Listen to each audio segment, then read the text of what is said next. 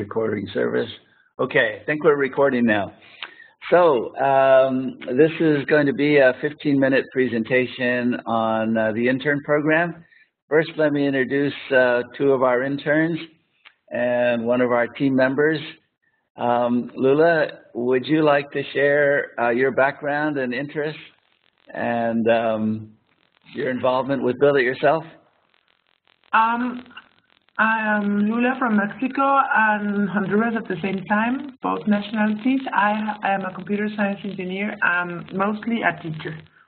I've known Build It Yourself since 2008 when John Galinato came to Mexico and made a series of conferences and workshops for my students at the Colegio Las Hayas in Jalapa, Veracruz. And since then, we have been collaborating, doing webcast courses, and also visiting in summer, every other summer. And now we're starting a very serious campaign for interns and little ones to enjoy Build It Yourself here in Mexico, and maybe we will also extend it to Honduras. And I am very, very eager to continue with this work because I really believe in Build It Yourself philosophy. Great, thank you, Lula. Val, can you share your background, where you're from, where you're going, what you're studying, and what you like about the Build It Yourself intern program? Hi, I'm Val. I come from Bulgaria. Now I'm a freshman at MIT, so that is quite exciting. I think a big part of the reason why I'm where I am is because I spent my last 2 summers with Build It Yourself.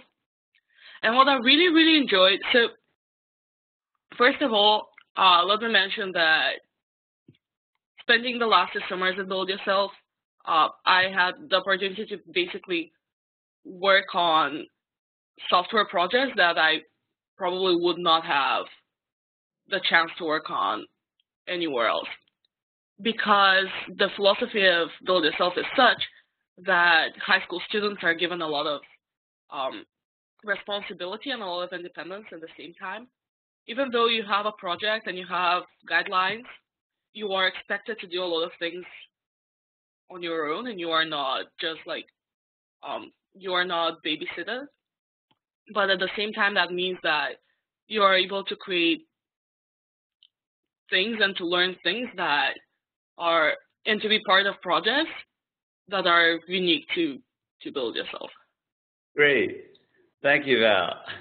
And Danielle, can you share with your experience with Build It Yourself? Yeah, of course, Jen. Well, for me, it's been a life changer because when I first worked on a team with Build It Yourself, I felt like that I was actually part of the team. Well, when I first entered the webcast, and well, I started to work with different people from different parts of the world. I just started to, I was a little bit worried at the beginning because I had never done that before. And well, it was a surprise for me that there were no prejudice. I think it's called like that. And so you just enter a team, and well, you are actually part of the team in the moment that you're starting. So you feel, that you are taking like in consideration, and so everyone has their part to do, and you also have your part to do on the work, and they are all very intelligent, and they share, and you can share your thoughts and speak freely, and they will listen to you, and everyone will work around your ideas, or maybe not. It's not the plan to working with your ideas, but they will also listen to them because well, I think it's very important to listen what others have to say, and I feel that way in Build It Yourself. Great. Thank you, Daniel. All right. So I'm going to flip through about 10 slides that describe our intern program. And to start with, Val and Daniel were talking about working on development teams where we have both interns and art and engineering students who guide the projects, who are the project managers. And those art and engineering students are primarily from MIT, from Cornell, from Harvard, and from MassArt.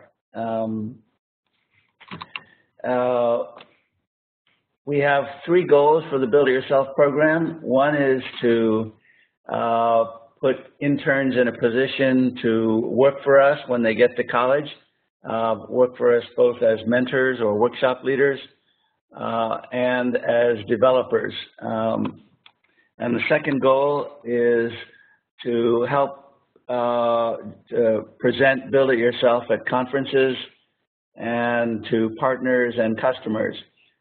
We try to go to 1 or 2 conferences a year, and we have sent interns to Paris, to Vienna, and to MIT to present Build It Yourself projects. The third goal of the Build It Yourself Advanced Builder Intern program is to help you develop a portfolio of projects that will help you get into the schools of your choice. About 30% of our interns over the years have gone to Ivy League schools, to Stanford or MIT. And these are some of the tools that that are exercised in the intern program. So all interns start with getting fluent at PowerPoint, HTML, and Scratch. And after the first 3 or 4 months, where we focus on developing a personal website and a trailer that promotes a Build It Yourself product, then the interns are invited to join a Build It Yourself team and development team. And there they'll learn advanced tools such as 3D graphics, 3D Blender, Audacity for editing music, Photoshop or GIMP, and you'll learn web development tools.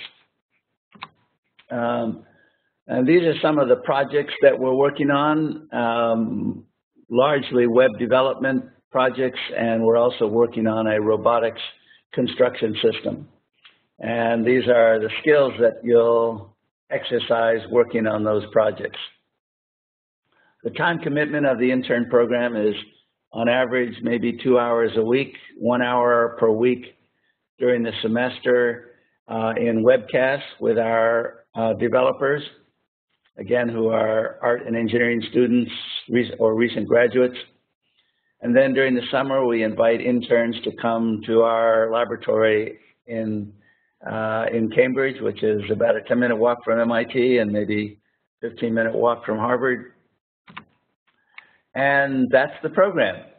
So we invite you to join 1 or 2 webcasts, intern webcasts, to see if you'll to see how the program works. And then if you like what you see, we will invite you to join our team.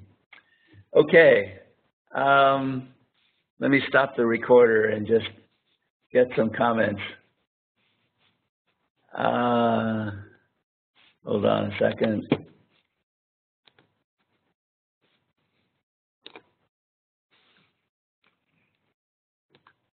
Great.